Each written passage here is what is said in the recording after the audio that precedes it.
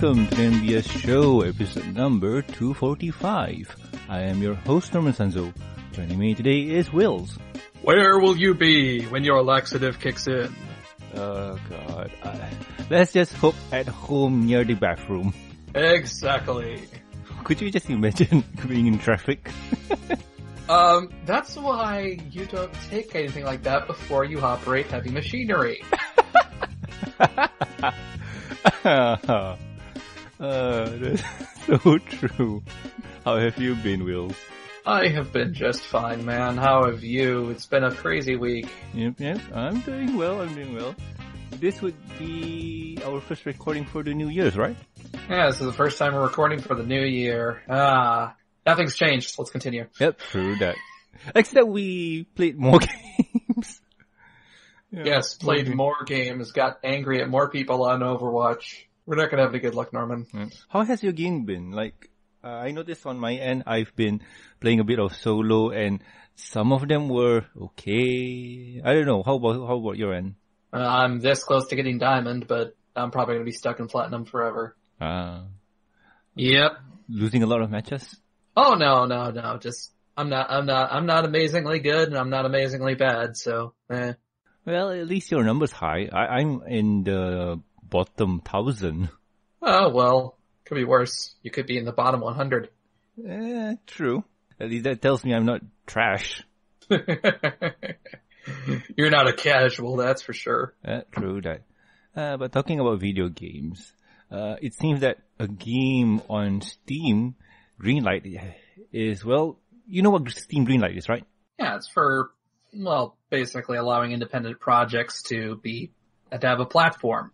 It allows Steam to be the platform for people to publish their own games, thus allowing developers to get a majority of the profits and allow them to have a publisher without actually having to, well, have a publisher with all the downsides that comes to. Of course, this means that projects will live and die by their end product, and unfortunately Steam Greenlight is, well, it has an issue with everything, with 90% of everything on there being absolute crap. Yeah, and some of them being rigged. But that's besides the point. And the point I'm trying to make here is that there's a pony game being greenlit, or trying to be greenlit there. It's called Battle Gem Ponies. So what this is some kind of Pokemon-esque kind of battle system where you select your pony, you battle another pony. And from what I can see here is that the ponies that you're battling are, well, villains from the My Little Pony canon show, whatever it is. Like, you got the Maniac, you got Changelings, and you got some others like Sweetie Bot and Golems and so on. So using fan-made stuff. Really, I think if they just kind of went with completely original designs, they might have a better chance. As for right now, if they're using those kind of designs, they may run into a few problems. True that. But, you know, it's Greenlight, so it takes a long time to get the green thumbs up, as they say, because this kind of games takes a certain number of quote-unquote likes before it can get on their way. Oh, yeah. I mean, just from what I'm seeing here from their page, it looks like they're doing something that's like, what do they want? They want fully animated attack sprites. It's going to be a lot of animation to do for each of these individual pixel sprites. They want to have it be an adventure game of exploring a vast world. They want it to be like an RPG. It sounds like what they're going for is almost like a Pokemon sort of level thing here. Even by looking at the elements that they're doing here for like fire, water, electricity, I see heavy amounts of inspiration from Pokemon. Pokemon does have a really good battle system in there. Pokemon and Fire Emblem. Yeah, looks like a combo of the two. Well, this makes sense. Those two are kind of the in things right now. And if you put in petting, that'll be fun. Well, hey, I wish them the best of luck, but it just looks very heavily like I mean, as long as they don't use any sprite assets from either of those games, or obviously edited ones from it, they should be fine. But, I mean, it almost feels like heck, just watching the gameplay, it looks like Pokemon. It looks exactly like Pokemon. Yeah, and I doubt that they took any assets from Pokemon. From what I see here, most of the art is pixel art, and most of the characters are done with the Pony Pixel Maker, or one of those people who does the pony pixels. Looks like it's been done there. I wish them the best of luck on it, but it seems like it could be on the edge, Yeah, one of those probably. games. Like, it needs a lot of money at the same time too. But still. Yeah, I'd say they may want to work a little bit more on the art style just to try and separate it from it itself to make it stand out more as its own thing, but what can you do? True. And talking about money, you ever wanted to buy a pony plush but can't afford it because of how expensive they really are? But White Dove certainly is worth it. She's an artist. True that. Like, White Dove's creation stuff are expensive, but they're worth the money. So if I don't have the money for that, though, what can I do, Norman? Well, the second best thing is 4DE. But if you can't afford 4DE, Hasbro has a big lineup of pony plush on their way. It's a budget, it's affordable, and it looks okay. They look very budget-like this was done on a shoestring budget. Yeah, and I think it's about $5 per pony. Oh, okay, well, that I understand. I mean, yeah, that looks like a $5 plush. But to be honest, I'd kind of willingly shell out for the 4DE at that point. Yeah, what, you add in the $40 or $20? Yeah. Actually, oh my gosh, the Beanie Baby Pinkie Pie plush that I got for $4 has better detail in it. No comment, yo. But still, it's one of those toys that you can have on the side just to be, let's say I have a plush, it's affordable, and I can hug it when I go to bed. I don't have space for plushies in my bed. I would probably just destroy them in the middle of the night sleeping, because that's how I go through pillows. Oh my. And I always dream of marshmallows. Maybe you need a rarity plush. No, because then I'll wake up with a half-eaten rarity plush in the morning, and I'll just be like, dang it! Can't have this much linen in my diet. It's bad. Boys. But if you're interested in buying them, you can get them on Amazon. And not only those plush, you can get a lot of other toys too. It seems that, the Guardians of Harmony, Queen Chrysalis, and the Changeling set are available now. And these are the same thing as your Celestia figures. You know those Guardian of Harmony one thing that really looks really cool? The Guardian of Harmony sets. The ones where they take the ponies and they actually make them look freaking awesome, like they're in some battle action pose. And yeah, they did one with Celestia, they did one with Nightmare Moon, they did one with Discord. I think they did one with Discord. Yeah, they did. Okay. And now they got one with Chrysalis and two little changelings, and it looks really menacing and cool, and definitely one I want to get of Swiss cheese legs. Yep. It's not just the Chrysalis statue. There's also new Equestria Girls minis, apparently one of Adagio. Yeah, and talking about Adagio, like, look at the packaging. I mean, usually I don't really pay attention to the mini. Well, I do pay attention. I want to collect most of them. But if you take a look-see at this one, they represent, or they show a picture of Adagio as a pony, and she's a unicorn. What? Well, maybe she was originally a pony and she turned into a siren. I don't know. I don't know, too. I think this is one of those things where, I don't think you guys are communicating. Like, are you sure? Like, I don't see the communication here. I think you're far off course. And besides, she would not be that adorable. Oh, true. She's supposed to be evil. This is you. She's adorable to some people on film fiction. Yeah, well, that's because they turn her and her sisters into woobies. Yeah. Oh no, we lost our power and now we're dying slowly. Or we used to be immortal, now we have to deal with the fact that we're mortal. Or, oh my gosh, you destroyed our only way to eat and now we're slowly starving to death. Screw you people. Yeah, sure. Fine, fine. Yeah. But still, there's other toys in the lineup too, like, ponies in purses? I'm sure that's a trend. Ponies and purses, brushables. Actually, I gotta say, I do like the Budget Luna and the Budget Celestia. Those look kind of cute. Are you talking about the plush ones? Yeah, the plush ones. Yeah. I'm looking here, and no, there's another version of the plush. Like the first plush that you mentioned, they have spaghetti mane. Now this one, they have cuddly manes, like real doll manes. I don't know. Yeah, they have just like poofy. Yeah. Yeah, those look better. Those look much better. Yep. And on to the Chrysalis thing. I'm checking the price and it's $30. And I'm looking at the packaging and it says fan series. It means that we know what fans really want is this. So we're gonna put effort on it. Just a little, not too much. Oh yeah. Actually, I think I saw this at my local GameStop, so I'm contemplating going back there and just grabbing it. You mean Chrysalis?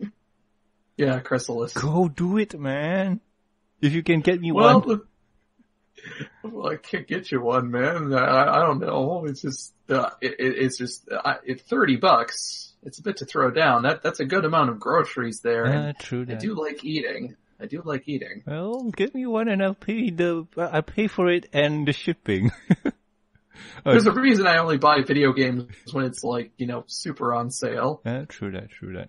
But still, those are the toys. And talking about Celestia and Luna, right? Like, and also Equestria Girls. It seems that we have a book in the My Little Pony Equestria Girls lineup. Wonder Calls Forever, The Diary of Celestia and Luna. Yay! Wait, so we had the Diary of the two sisters, princesses, and now we have the Diary of the less interesting humans. You say that, but in all honesty, the story goes, head back to Canterlot High School with Luna and Celestia in this replica of the Teenage Sisters Journal. Read their first-hand accounts and discover Canterlot High from the young girl's point of view. So this could be them when they were younger. Yay. Boo. They're teenage girls. If I wanted to hear this, I'd just watch Mean Girls again. But they're not Celestia and Luna. I would really like to see. Yeah. Who cares if they're not Celestia and Luna? I mean, for crying out loud. What is so wrong with just wanting to see Lindsay Lohan get punched in the face again? Alright? That is much more interesting than seeing human Celestia and Luna deal with high school drama. I don't know. I mean, I would really want to see like some of the hijinks that they put in here, because if you read the novel or the book for Camp Everfree, what was that series called? I forgot, but the fourth movie, Everfree thingy with superpowers. Yeah, that one, that book series. Power Ponies? No. Remember the fourth movie? Yes, the third movie. No, fourth. Okay, the fourth movie, Legend of Everfree. Yes, thank you. Like Legend of Everfree.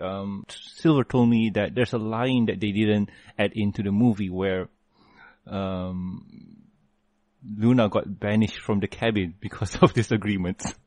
Oh, great, yeah, because that's so much more interesting than, the actual banishment of a semi-demigod who had to almost brought about eternal night. No. The average everyday struggles of the modern teenage girl is just as interesting. Mm-hmm. Hey, I mean, it's more content. It's like what you read on film fiction. James, there's no way you're going to convince me that this is anything interesting, alright? And I will definitely take the worst fan fiction over this tripe. You say that. Because at least with fan fiction, I can get something out of it. I can at least mock the person and then laugh at the weirdness of it. I would rather read another self-insert human in Equestria fic than read this book. Well, this could I would rather watch Dusk's Dawn than read this book. But this could be similar to insert character here. Okay. Didn't want to bring this out. But, gosh man, there is nothing you can do to make me read this book. Nothing. Absolutely, gosh darn nothing. I'll think of something. Boys. But that's the news for this week. Besides that, been slow start to the year. There's a lot of con going on, but we're far, we're busy, we have lives, so yeah, I can't do much about that, right? Yeah, well, my plan is to go to BronyCon this year, and that's about it. You helping again, or you're just gonna be going to... Oh no, I helped helped at MLP, MSP. I think I'm just going to go as a person. Plus, I want to meet a couple people and see old friends and whatnot. And, plus, Maddie, Mad Bunchkin, is going to be making her way to BronyCon this year, and I promised that I'd buy her first experience of Five Guys Burgers and Fries. Good luck, man. And yeah, Maddie is going there. I wish I was going there too, but money and location. Airfares. That's not a word. Oh, yep, that is true. That is true. Like, I did the research and 10K, brother. 10K. What, 10K for you to fly over here? Yep. Seriously? Yep. How much for a boat? Probably more because of the long distances. Oh, gee, man. Why the heck do you live in the middle of nowhere? I don't live in the middle of nowhere. I live in the middle of Asia. Well, there's the problem. You live in the middle of Asia. It's not my fault. But that stinks though, man. $10,000? No. That's my local currency. For you have to divide that by 4. But still, hefty amount of cash. Okay. So we're talking more like $2,000. All right, that for a round trip with international, that makes a bit more sense. Okay, I was like, $10,000? What, does he have to fly? Does he have to charter a private plane to get out of wherever he is? No. It's the same thing, like, when you say that, Guardians of Harmony toy or figure is just $30, to me, you have to times that by 4. So it's like, yeah. And any other games that you have, like $60 for a full retail price game, you have times that by 4. So it's like, yeah. The last time I paid $60 for a game was the only time I knew it'd be worth it, and that was Final Fantasy 15. It's basically if I rent a game and I find myself, okay, I'm definitely going to spend more than $20, 40 to 60. If I'm going to spend more than 40 to 60 hours on this thing, it's definitely worth my money. But if it's going to be less than that, like Call of Duty. God. Yeah, rent it for a day, beat it, return it, never talk about it again. Unless if there's a good multiplayer in it. That's Call of Duty. There's no good multiplayer in it. I'm sorry, but I like multiplayer that's fun and not some twitchy shooter that I get raged at by 15-year-olds who wouldn't survive if I decided to boot up Quake 3. But Titanfall, try that one. I heard it was good. Can't. That's a Microsoft exclusive, and I'm not buying a Titanfall 2 then. Titanfall 2. Oh. Well, multi-console. If it goes on sale. Yeah. I do agree on that one. Like, not gonna say that I'm gonna support EA, but if there's a good game, go buy it. Their mecha's cool. Yay. Giant mecha. Yeah. When was the last time you played a giant robot? Zone of the Enders. And how long was that? A long time ago. Yeah, we need some mecha shooters in our life. Though I kind of wish they would revitalize the Mech Warrior series. That was Didn't fun. Well, they may have, but it hasn't been public enough or something, or I don't know about it. Oh. But I played the heck out of Mech Warrior 4. Or heck, Star Wars is popular now. Why doesn't... Okay, I grew up on them, but those spaceflight Star Wars simulators, those were complicated but awesomely fun. Well, it was Elite Dangerous. It was Elite Dangerous, but Star Wars style. Yeah, but if you want something similar to that, like they have the Star Wars Battlefront. No, that is nothing like X-Wing and nothing like TIE Fighter. Battlefront is a first-person twitchy shooter that is imbalanced as hell. Well, they have the flying part of it. No, Norman, this is completely different. You know, I gotta get you TIE Fighter and have you play it, because you would definitely agree with me. Well, not gonna say that I disagree, but we'll see. I mean, I just want a mech game where I can just... No, you know what? No, it's not a mech game. I want something like Zone of the Enders. Fast-paced robot flying shoot bang game. Like, yeah. Macross missiles everywhere. Yeah, man, I know what you mean.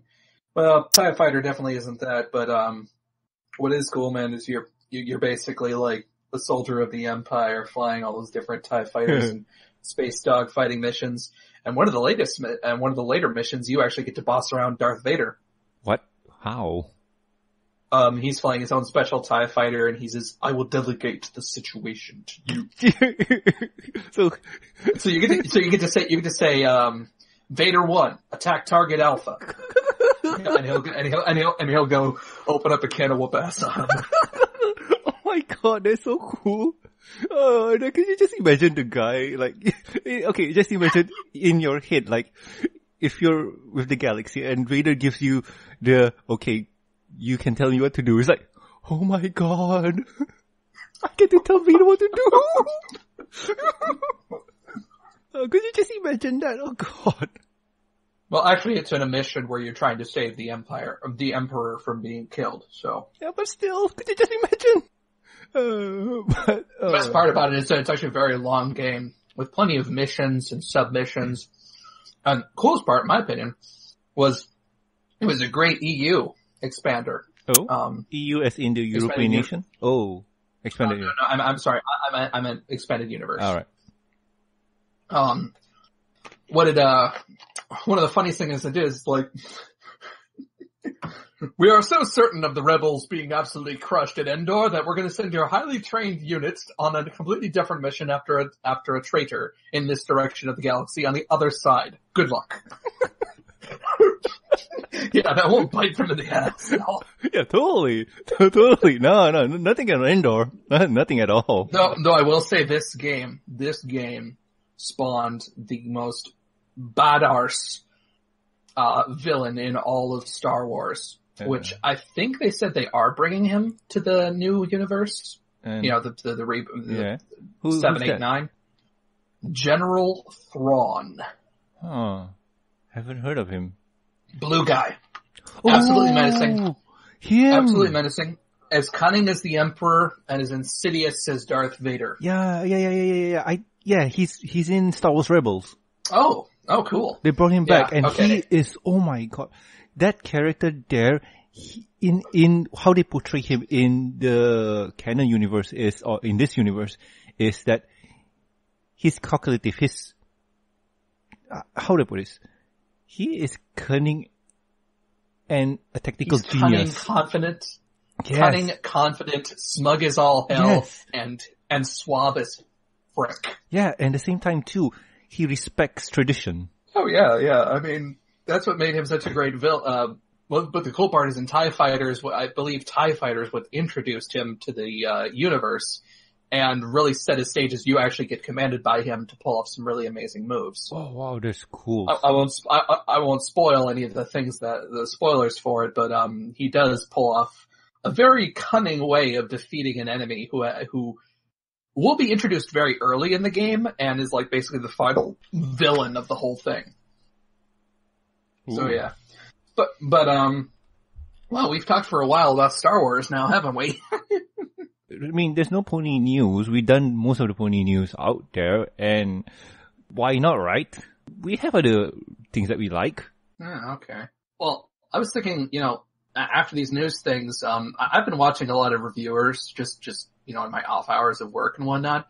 And I'd be willing, if you're willing to do it, but after the news, if we got nothing else to talk about, I just like a 2-minute blurb of, hey, I've been checking out this reviewer, here's what they do, and they're pretty cool. Go check out their stuff and give them a watch. You think we could probably do that? Yeah, we're still on tape, so why not, right?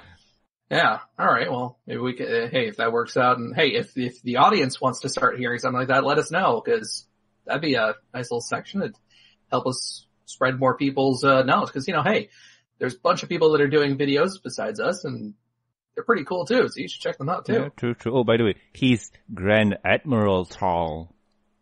Oh, Grand Admiral Thrawn, right? Yeah. Oh God, and he looks badass. Oh, he is something else. Yep, they brought him back. Awesome. Yeah, but you say you've been seeing a lot of reviewers. So who have you seen? Oh, one I just recently binged through entirely was called Emerald Comet. He reviews fan fictions. He's released about 20 videos. Pretty good. He's pretty funny. Tries to work a little bit of a storyline into his stuff, but other than that, he's a good reviewer of fan fiction, and I do love me fan fiction. Fan fiction or film fiction? Well, both. a lot of the fanfics he finds are on Filmfic, but he's got I would say his later videos definitely start. He's definitely gotten into a groove of what he wants to review like, and he is actually pretty funny. Yeah. So Emerald Comet, you can find Comet. That's EmeraldComet. You can find his stuff on YouTube, and you can find his FimFiction page as well for fics that he writes. Ah, cool. Give him a look-see if you want to hear what he has to say about some FimFictions. Recently, he just reviewed a couple months ago. He just reviewed Past Sins. So if you want to hear the thoughts of someone and on that, have fun. Oh, I gotta see, because I know what Past Sins is, and I couldn't be bothered to read that long story. So, yeah, an abridged version, I know, right? Oh yeah, him and another person review it. It's a collab.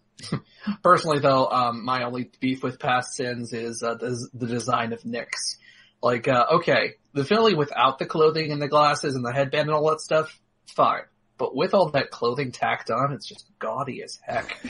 I think it could be the design of the artist.